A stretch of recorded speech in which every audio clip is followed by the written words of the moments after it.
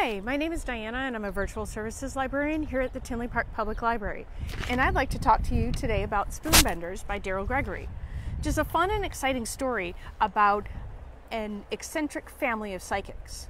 So in the early 1960s, Teddy Telemachus is a charming con artist who manages to secure a spot in a secret study on ESP headed by the CIA.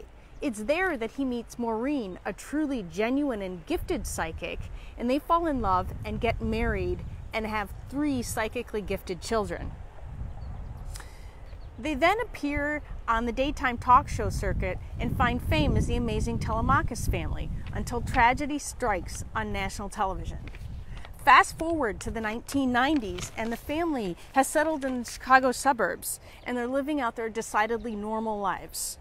Irene, who's always able to tell when someone is lying, is having difficulty keeping a relationship or holding a job. Buddy, the youngest, has been uncommunicative for the last 3 decades and is currently building a massive hole in his dad's backyard. And Frankie, who can move objects with his mind, is scrambling to pay back a massive debt to his dad's old Chicago mob associates.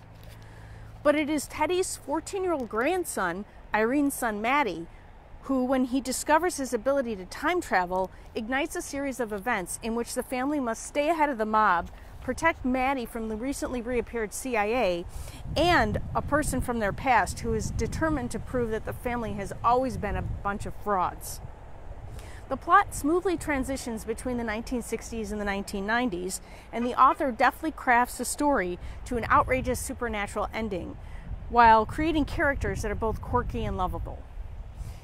This book generated so much buzz that shortly after its release, rights were bought for it by Paramount to develop it into a television series. But in the meantime, you can meet the amazing Telemachus family in Spoonbenders by Daryl Gregory. You can pick up your copy today at the Tinley Park Public Library.